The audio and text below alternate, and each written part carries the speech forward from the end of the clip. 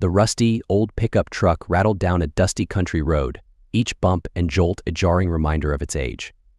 At the wheel, Sergeant Major Thomas Anderson, a man whose weathered face and calloused hands told tales of countless battles, hummed a forgotten military march. The sun beat down on the arid landscape, casting long shadows that danced with the rhythm of the truck's sputtering engine. His peaceful solitude was shattered by a news bulletin blaring from the radio, its urgency cutting through the tranquil silence. The announcer's voice, tight with barely suppressed panic, spoke of a hostile alien race known as the Crawl. They had issued an ultimatum to Earth: surrender or face annihilation. Anderson's grip on the steering wheel tightened, his knuckles turning white. A cold fury simmered beneath his calm exterior, a familiar feeling from his days in the trenches. He had thought his fighting days were over, replaced by peaceful fishing trips and quiet evenings on his porch.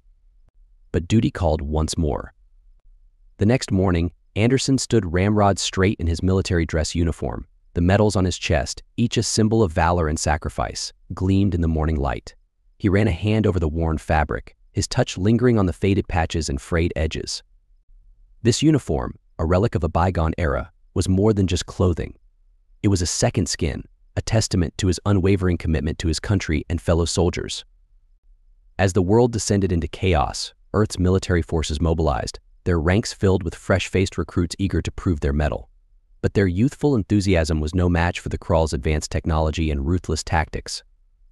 The aliens, emboldened by their early victories, pressed their advantage, their relentless assault pushing humanity to the brink of despair. In the face of impending defeat, Earth's leaders turned to a familiar figure, a grizzled veteran whose name had become synonymous with resilience and unwavering resolve. The call came late one night, and the crackling static on the line was a stark reminder of the desperate situation. Anderson, his voice steady and unwavering, accepted without hesitation. He arrived at the military base to a scene of controlled chaos. Young soldiers, their faces etched with fear and uncertainty, watched as he stepped out of his old truck, his duffel bag slung over his shoulder. Their eyes followed him as he made his way through the throng, his every step radiating an aura of quiet confidence. Anderson wasted no time. He gathered the young soldiers, their faces a sea of apprehension, and began to impart his hard-won wisdom. He taught them not to rely solely on superior firepower, but to use their minds as their most potent weapon. He showed them how to read the battlefield, anticipate the enemy's moves, and turn their own weaknesses into strengths. Overconfident in their technological superiority, the Crawl underestimated the old soldier and his band of newly trained warriors. They had expected a swift victory, but soon learned that experience and cunning were weapons that never dulled with age. Under Anderson's leadership, the human forces began to turn the tide. They used guerrilla tactics, ambushing Crawl patrols, disrupting their supply lines, and sowing discord among their ranks.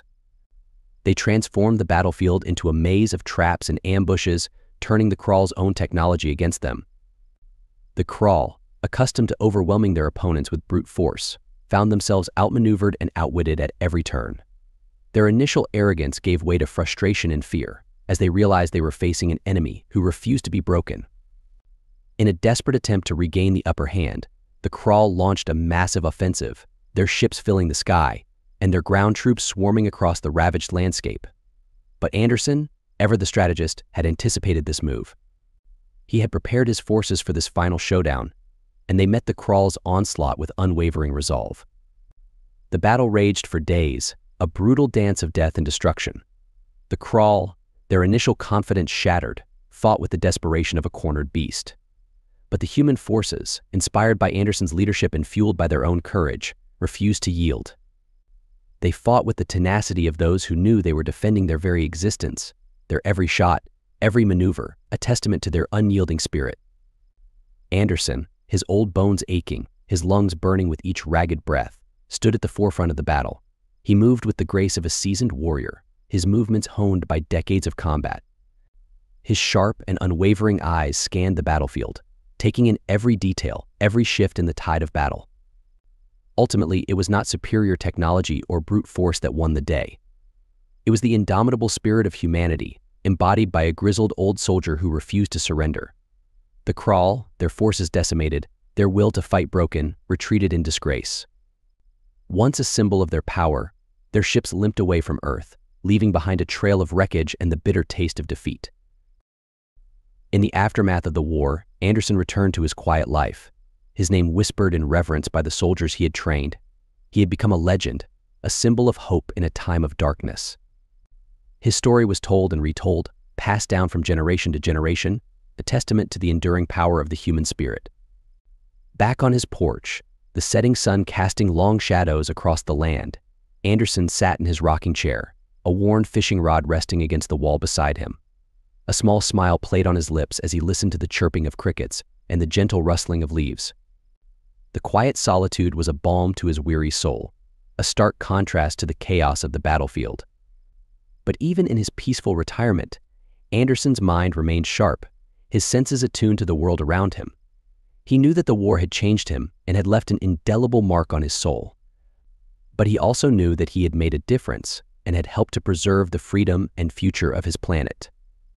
One evening, as he sat watching the sunset, a young boy approached him, his eyes wide with awe and admiration. The boy, trembling with excitement, asked Anderson about his adventures, battles, and triumphs. Anderson, his heart warmed by the boy's innocent curiosity, began to tell his story, his words painting a vivid picture of courage, sacrifice, and the unyielding spirit of humanity. Anderson's voice filled the night as the stars twinkled in the darkening sky. His words carried the weight of history, the echoes of a war that had tested the very limits of human endurance. His story, a testament to the power of the human spirit, would live on long after he was gone, a beacon of hope in a universe filled with uncertainty. As the years passed, Anderson settled back into a semblance of normalcy. But the world around him had irrevocably changed. Humanity had emerged from the crucible of war, stronger and more united than ever before.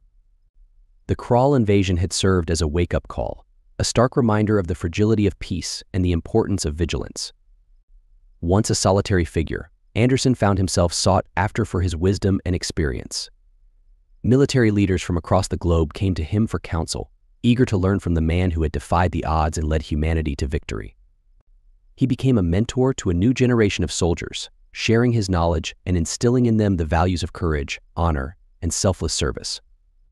But Anderson's influence extended far beyond the military. He became a symbol of hope and resilience, a reminder that even in the darkest of times, the human spirit could prevail. His story inspired countless individuals to overcome their challenges, face adversity with courage, and never give up on their dreams. One day, as Anderson was fishing on a quiet lake, a young woman approached him. She was a reporter eager to interview the legendary war hero. Anderson, always reluctant to be in the spotlight, hesitated at first.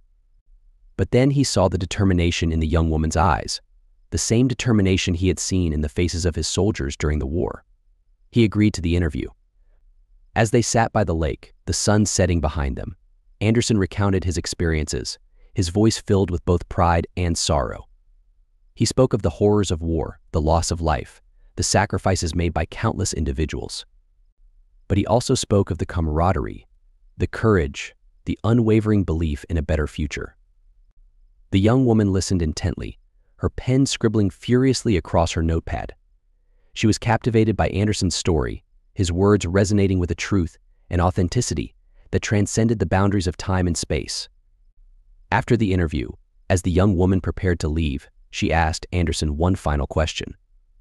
What would you say to those who doubt the power of the human spirit, who believe that we are doomed to repeat the mistakes of the past?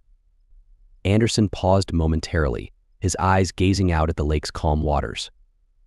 Then, with a gentle smile, he replied, I would tell them to look to the past, to the stories of those who have come before us. I would tell them to remember the sacrifices made by our ancestors, the battles fought, the victories won. I would tell them that the human spirit is a force of nature, capable of overcoming any obstacle, any adversity. And I would tell them that, as long as we have hope and believe in ourselves, we can achieve anything. The young woman, filled with newfound inspiration, thanked Anderson for his time and wisdom. As she walked away, she couldn't help but feel a sense of awe and gratitude. She had just met a living legend, a man whose story would continue to inspire generations to come.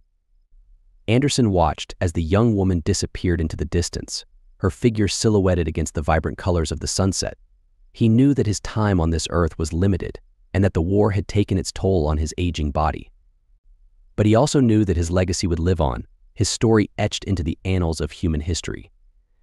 He closed his eyes, the gentle breeze caressing his face and nature's sounds filling his ears. He was at peace, knowing that he had lived a life of purpose, a life dedicated to serving his country and his fellow human beings. And as he sat there, under the vast expanse of the night sky, he couldn't help but feel a sense of pride and satisfaction. He had done his duty, made a difference, and left the world a better place than he had found it.